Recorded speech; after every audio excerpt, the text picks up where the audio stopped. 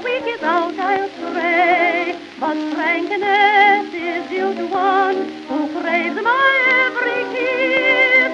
So I make it plain in my refrain that the Just going on a little hike because it's super snowy and cold. Nice weather. I was hoping to get a shot of the dam with the drone from above, because it's probably a bit icy now.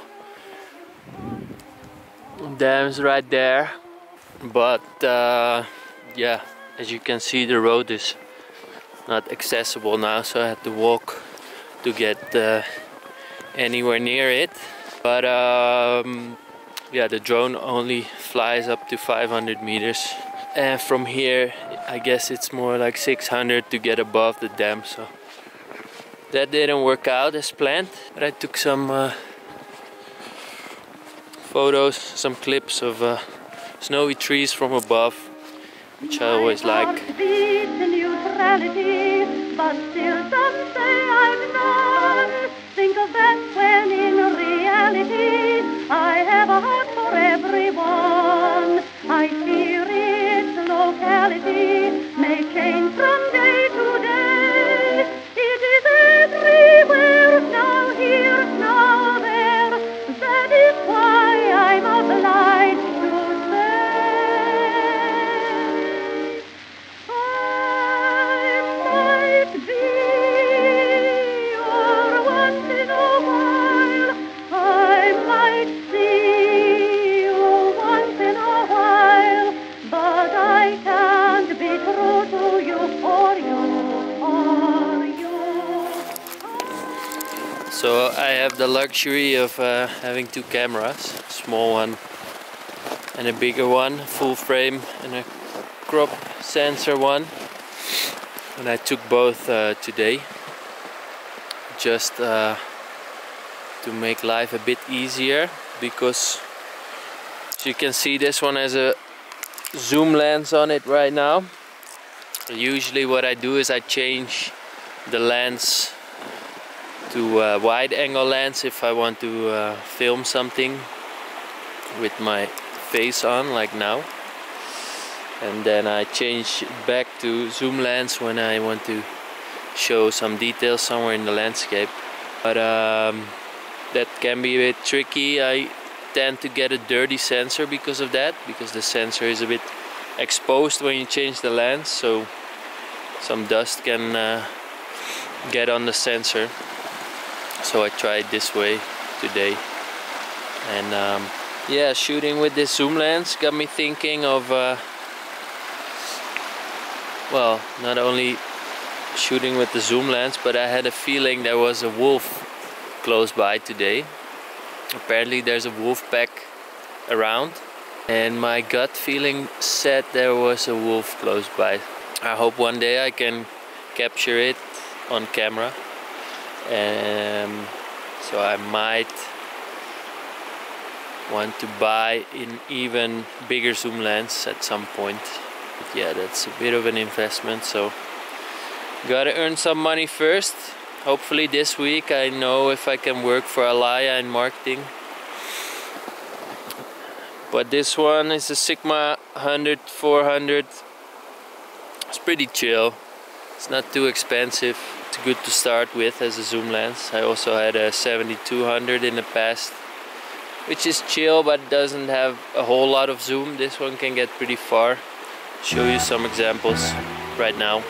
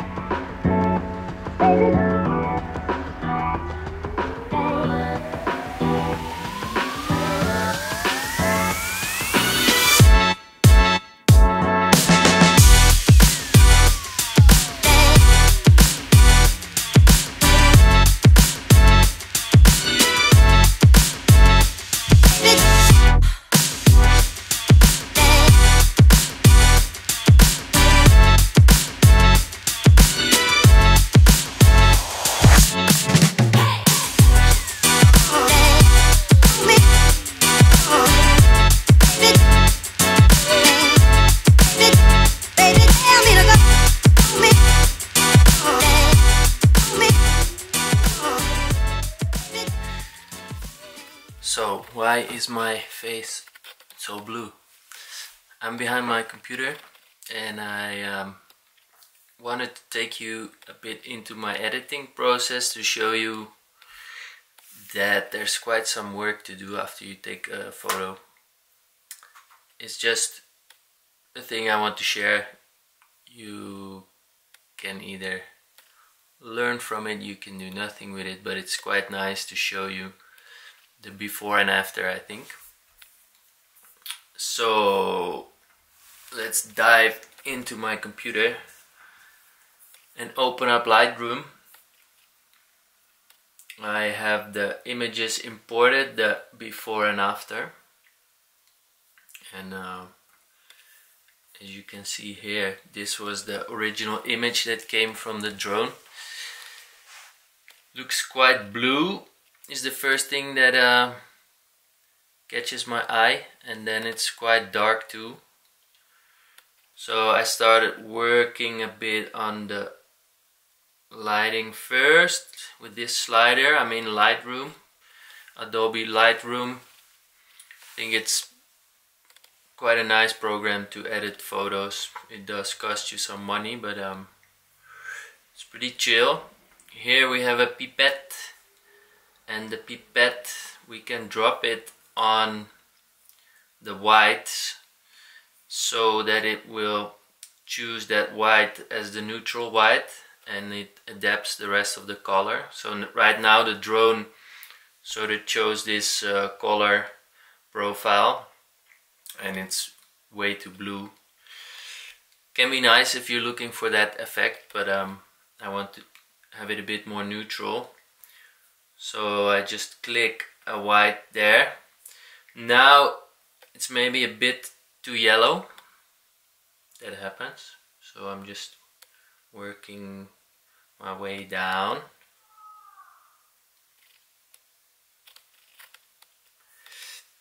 And then I would dive into the highlights, just shuffle the sliders around a bit to see what looks good. You have a lot of options. I'm not gonna go through all of them.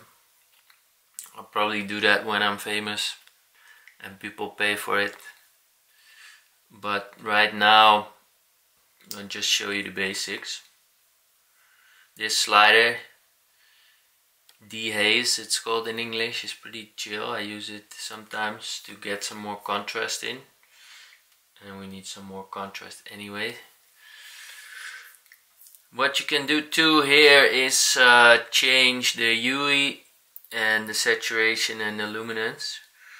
And the hue is just the overall color sort of the image, so you can make it into a more pinkish purple image or whatever. Like sometimes there's one color that is just a bit off, and then you adapt it with that slider.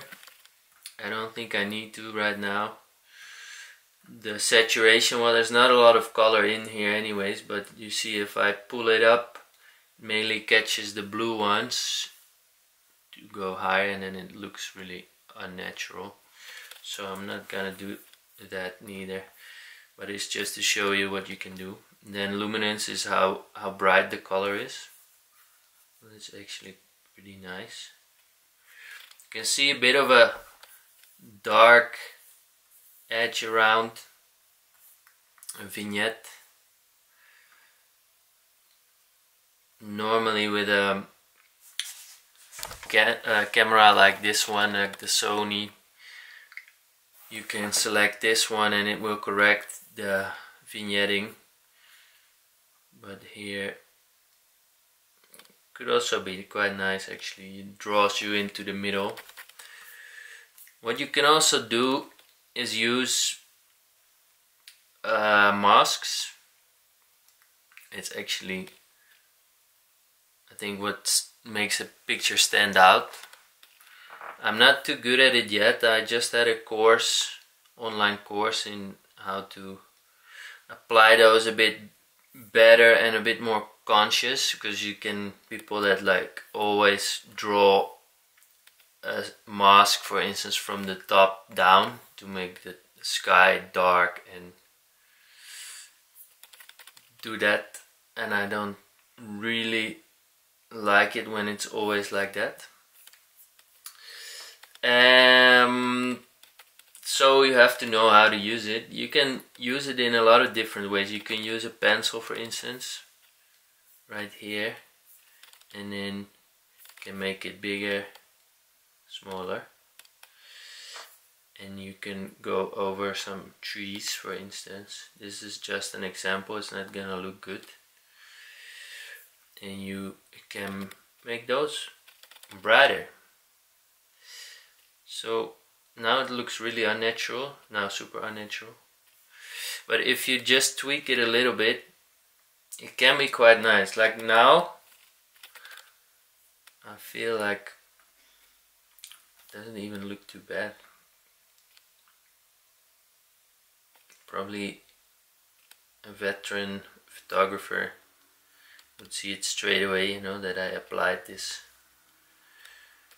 pencil, but maybe you don't. So I applied a mask to the top, to the right side.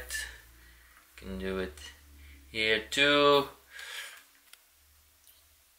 You want to make it into a balanced image. That's what I always learn from others. I'm just showing you what's possible. What you could also do, for instance, is use this radial filter. And you apply it to the middle, for instance. You can even use, turn it around, invert, sorry. You know what, I'm actually liking it. Doing it this way, having the middle part really white and bright and the edges quite dark. It's a bit, I would say, quite an average edit. Like, it's not, in my opinion, standing out or anything. It's just a nice image. It looks pleasing to the eye, I think. And this was taken with my little drone, so if you zoom in a lot you can see there's quite some noise because it has a small sensor. What you could do is apply a mask, for instance, to sharpen, and then I think it's gonna be hard to see in on the image itself, but it sharpens the photo itself a little bit, so it takes out the grainy parts a bit. What I'm gonna try soon though is AI to remove noise. Noise is the grainy part that you see that makes it look a bit blurry and not sharp. But there's some really good AI, artificial intelligence nowadays, that helps you take out and sharpen your photo in the post-production, in the edit. And I saw someone using it and it looked pretty nice, so I'm gonna probably buy some of that soon to see just what it does, because apparently it works really well. I like it with a bit more contrast though. I'll show you how blue you can make it. I think that this looks really unnatural. Okay, I did an edit already, which I'm also gonna show you. It looks quite different. For one, the size, I already made the other one in a 10 by 8 or 4 by 5, because that's the size that's nice for Instagram. So in this tab you can reshape your image, and it can be really helpful if only one part of the image for instance, is nice. Like there's an object in there and you want to take out a bit of the distracting features on the outside of the image. So I use this tool usually from the start. I skipped it now, but usually it's the first thing I do, just to make it a better image. So you call this cropping, and yeah, it allows you to make an image much better and much more focused on the composition. Like you can make a bit of a tweak to your composition. I think in the field it's already super important to make a good composition, of course, but this helps you to take out some of the bits that that you don't want to see in your image. You can also turn your image around, but that's fine for now. And yeah, there's different sizes here. Usually when I do prints I do it 2x3, but on the Instagram you use 4x5. Just see how it looks. It's quite nice. Which one do you like better? Left one or the right one? Quite stoked on the right one, to be honest. That's the thing, sometimes I edit photos from 2 years ago and I get a new image out of it because of the edit. You can suddenly see the value in an image, for instance, that you didn't edit before, or you see a nice line or composition in an image and you start to edit and it turns out to be a great image. So what you can do after that is export the image, which is saving the image. I'm just gonna put it on my desktop in full resolution. Export.